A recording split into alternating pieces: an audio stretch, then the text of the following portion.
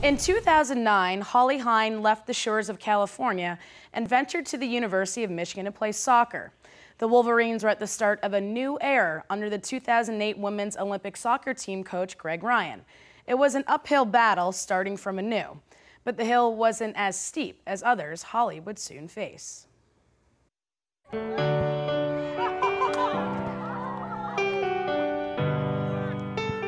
Michigan junior Holly Hein lives to play soccer.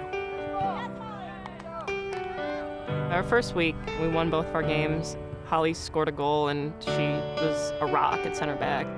After that game, I was, thinking they name the Big Ten Player of the Week every week. If anybody deserves this, especially after what she's gone through, it's Holly. The first recruit of former national team coach Greg Ryan, Holly has helped Michigan rise to prominence since arriving in Ann Arbor in 2009. We were in a really big rebuilding phase, obviously with Greg just being here in his second season, so I was fortunate enough to be able to come here and play right away. I just love watching her play. I mean, she's such an intelligent soccer player and so skillful and such a leader for us and so tough that, it's like every game, Holly kind of does something that makes me smile. Looking back on it now, kind of taking it for granted what it feels like to play a full season. Starting to learn now again this season, but it was a lot of games and some trying times. We weren't very good.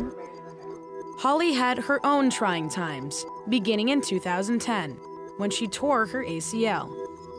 Going into my ACL surgery, I was just normal, going through the checklist of past history, et cetera, with the anesthesiologist, and he went through everything and seemed fine and, went away, came back a little bit later and was like, I noticed something, your neck is, you have like a little bump here, does it bother you at all ever? And I was like, no, it's just, I didn't even know it was there really.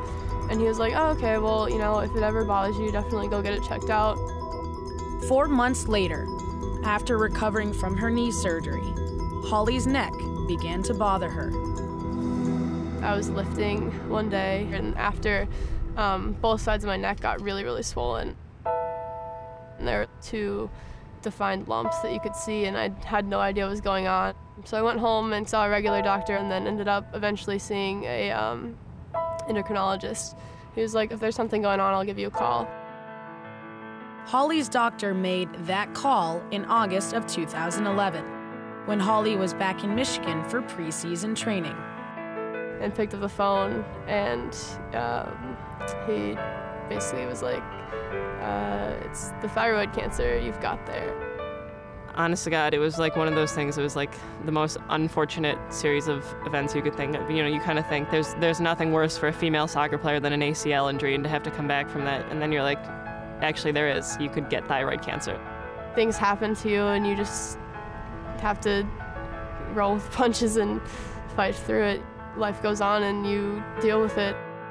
Soon after receiving the diagnosis, Holly began her fight, starting with having her thyroid fully removed. She would spend most of the 2011 season on the sideline, but her teammates made sure her presence remained on the pitch. Take a look there at that teal armband. That is in honor of Holly Hein. Has her number on it. We actually had her number printed on our warm-ups with the thyroid ribbon, especially during Thyroid Cancer Month.